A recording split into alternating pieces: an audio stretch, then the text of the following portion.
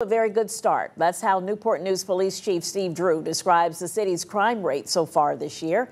Meanwhile, his department is ramping up efforts to fill vacant positions. New at 5, Ashley Smith spoke with the city's top cop about efforts to keep communities safe.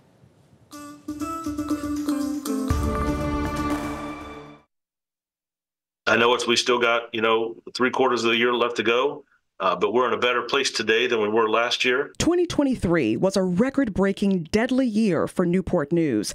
Police Chief Steve Drew says there were 45 homicides across the city, 10 people killed in August alone. That was the largest number of homicides we've ever incurred in our city. He says his department worked countless hours to get justice for the victims and their loved ones left behind. I think we had 16 or 17 homicide trials last year. All of those resulted in convictions. NPD ended 2023 with 45% of homicide cases solved. And so far this year, Chief Drew says the troubling crime trend is going down. This time last year, the city had 8 homicides, and today, currently, we have 3. So we're seeing about a 62% decrease in homicides this year. The city's also seeing about a 45% drop in non-deadly shootings.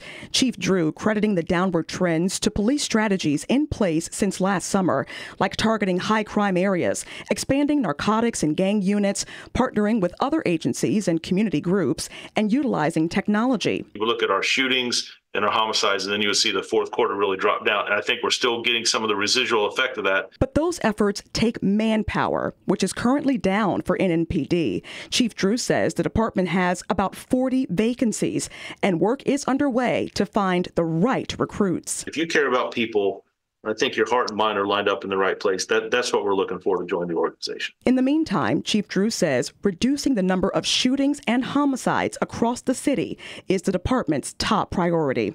Ashley Smith, 13 News Now.